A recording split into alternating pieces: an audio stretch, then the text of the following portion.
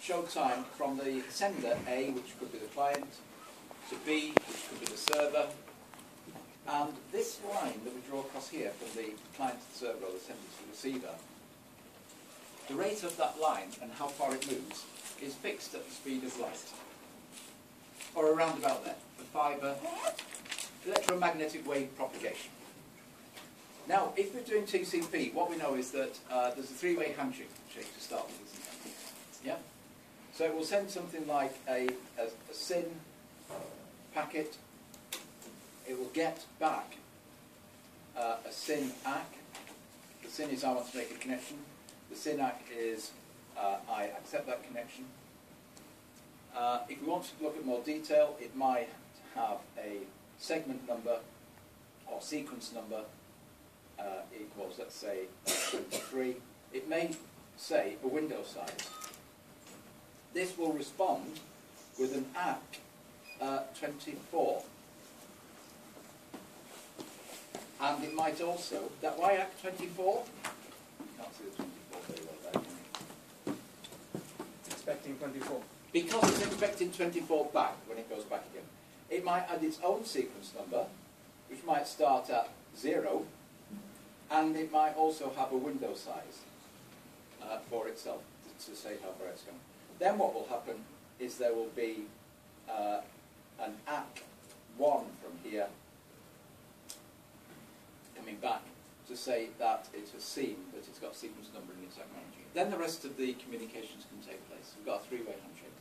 Now, when the communications are taking place, there's 2 bits of time. If our distance, let's do it slightly different diagram, sideways on, so we can see it.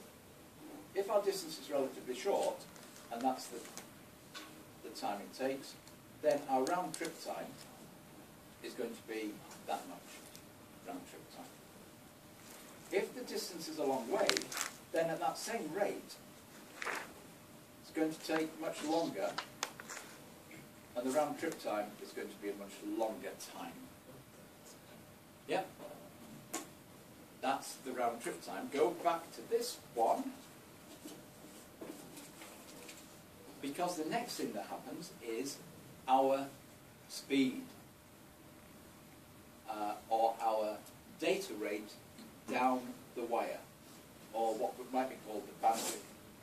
So if I'm sending a packet and my bandwidth is quite a high bandwidth, then the speed or the rate at which it takes to send that packet or segment will be that distance there. And the reason I'm showing this is I want to show what might happen if we use a slower or a faster communication channel. There may be, we've not shown this before, some processing time. And if this is a server, it might be that it takes a little while to process that before an acknowledgement comes back. On this one, I'll show it. And this is processing time in the server. And then an acknowledgement will come back to say, I've got it. Or it may send an acknowledgement back very quickly, but it takes time to process before it sends back the information that you've requested. And if you've got a window of 4, then this device at the other side, device B, might well send 4 at once, knowing that you've said you can receive 4 when you did the three-way handshake, and it will send that before it expects the acknowledgement back to say that it's got that 4th one with the sequence number in there, and then it will send the next 4. So if we did the same thing over a slower line, then instead of trying to draw the lines at a different slope, what would happen is, if we go from a fast line to a slower line, then that's the same size of data as we had on the previous one. The same size, but it takes a lot longer to get the bits out. And it might be that the first bit has arrived here before the last bit has even been sent. And that's because the time of travel from one end to the other is the same, but it's taking a lot longer because it's a slower rate of sending. So this is our S and R combination. segment size, and our rate of sending. Yeah. And then, if we're sending some back, what you can see is that I can't show the fourth one, not enough room on the paper, but you get the picture.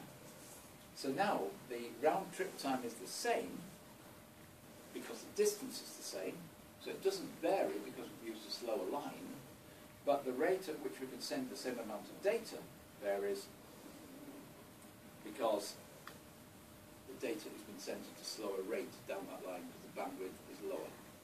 And so when we're looking at how something behaves, we've got to identify what is the round trip time, but then depending on your link speed, your link bandwidth, which might be called, how long it would take to send that packet down the line.